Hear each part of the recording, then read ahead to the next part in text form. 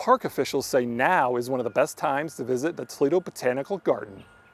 Rhododendrons, they bloom from early May until early June. Different varieties will bloom at different times during that period. Jonathan Milbrot says one of the first big shows of blooms can be found in the Woodland Garden. Right now, the rhododendron collection, the last of the rhododendrons are blooming. As the early varieties, they begin to bloom in early May, and the late blooming varieties will taper off here in early June. But once the rhododendrons are done blooming, we look forward to the peonies blooming in the perennial garden. That will be in June, as well as the iris. And then by mid-July, our daylily collection will begin to peak bloom.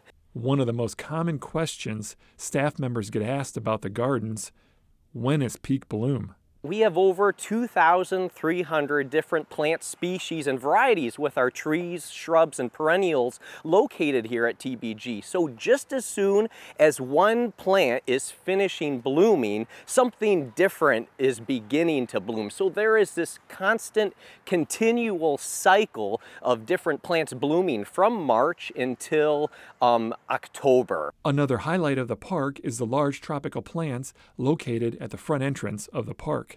With our banana trees and our bird of paradise this year located near the parking lots and the picnic areas, because we're always trying new things with new plant varieties and different designs every year with our annual displays. With this week's Metro Parks Meetup, JD Pooley, 13 ABC Action News.